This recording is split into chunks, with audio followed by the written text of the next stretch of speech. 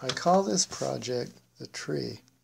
It enables me to grow leafy greens in 36 growing sites in a 2-foot square area.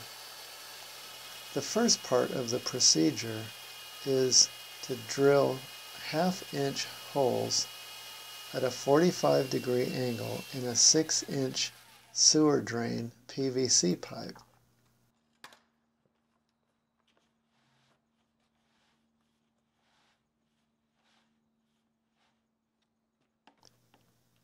I use an old inner tube and some squares cut out of it to help to hold the drill guide in place, as well as a rubber bungee cord so it does not slip around on the PVC. This holds it in place well enough so that I'm able to get my holes started. It takes particular care when starting the holes. Once you get the hole actually started, then you can push the drill through. The drill does want to slip around, so this is why I use a lot of different rubber pieces to help the drill guide stay in one place.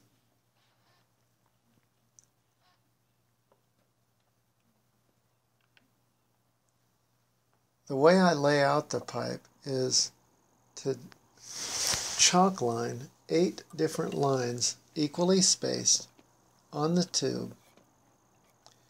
Once I get my 8 lines, I'll take 5 holes on one line and 4 holes, and I mix them back and forth, 5 and 4, until I get all 8 lines filled for a total of 36 holes. Each row has an offset, 3 inches from the top or 6 inches from the top, and a foot in between each hole.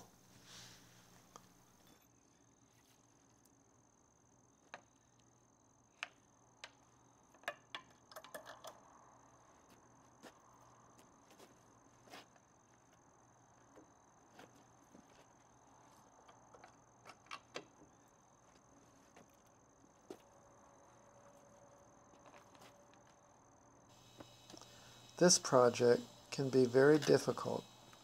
There is a small outlay for parts, and the actual PVC itself is relatively inexpensive.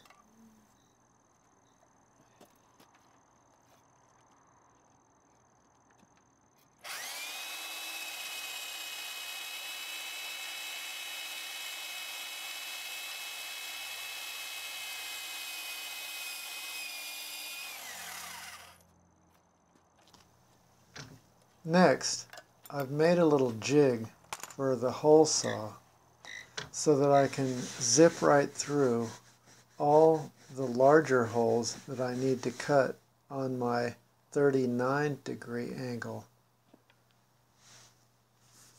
I take my jig and I make sure it is firmly held in place with a rubber bungee cord that's extremely tight, and then just a regular bungee cord. On the drill, I've replaced the drill bit on the hole saw with a drill guide that's a 1/4 inch. It's basically a piece of welding rod that's a 1/4 inch and extremely stout. And I just took that and ground down the end so it makes a wonderful drill guide. I don't want to cut into any of these holes. I just want the hole saw to be guided through easily with my bit there.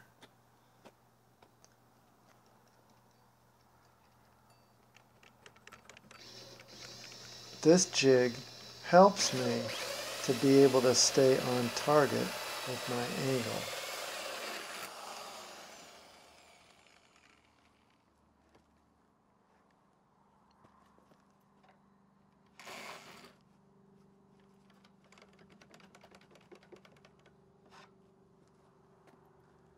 Pause it. Okay,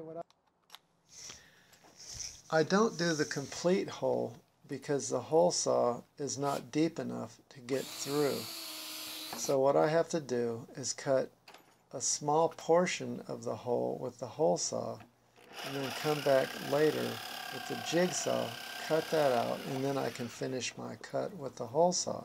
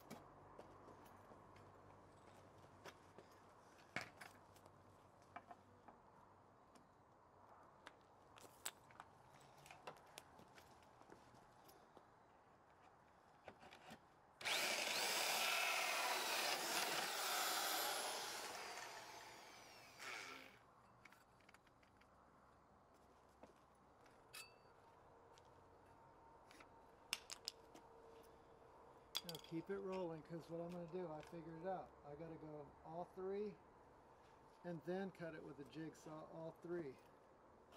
So it'll be okay. Just keep it rolling. Using the jig now, I'm going to cut as many holes as I can, going one right after the other so I can speed up the process. I'm going to begin the holes, take the jig off, and then use the jigsaw to cut down through so that I can finish.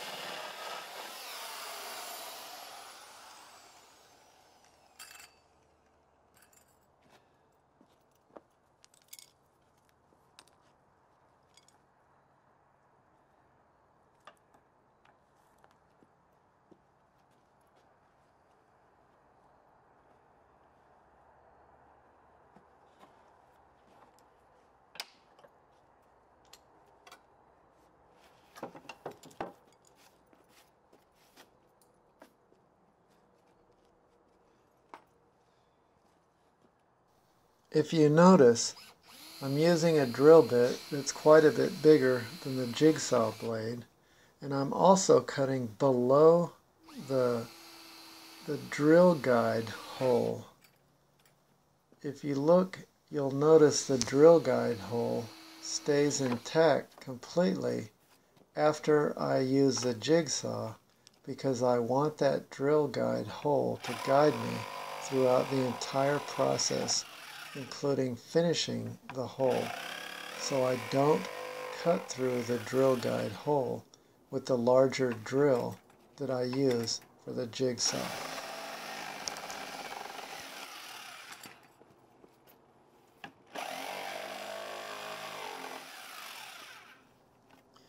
I also want you to recognize that I'm very careful about my jigsaw blade not touching the actual hole on the outsides, because I don't want jigsaw cuts around my hole when I glue the 2-inch PVC angle pieces in. I don't want cuts, so I'm very careful to only go to the line and stop.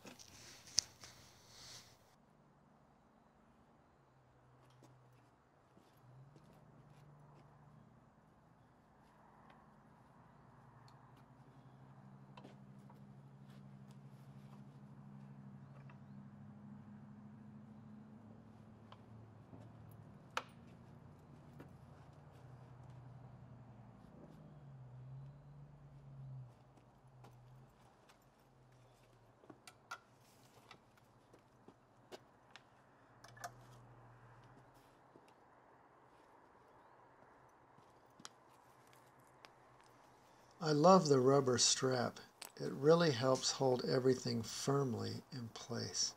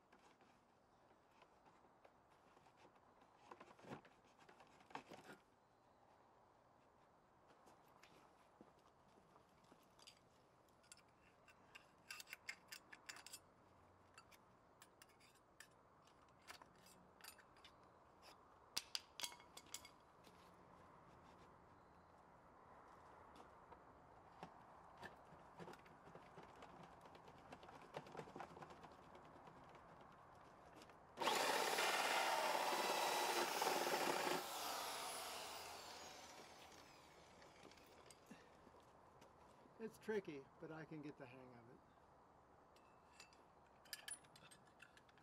it. Basically, I'll cut 5 at a time, and that'll make it go fairly quickly.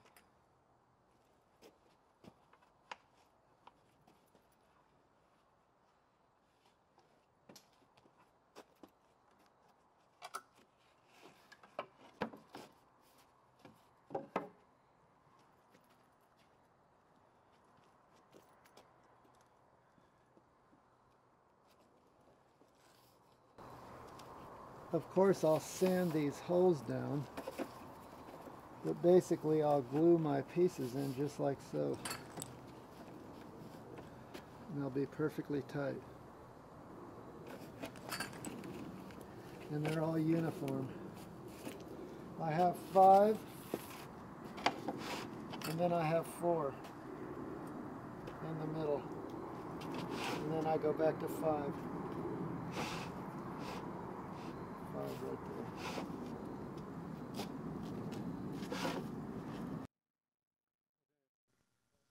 That's all for now. Part 2 is coming up.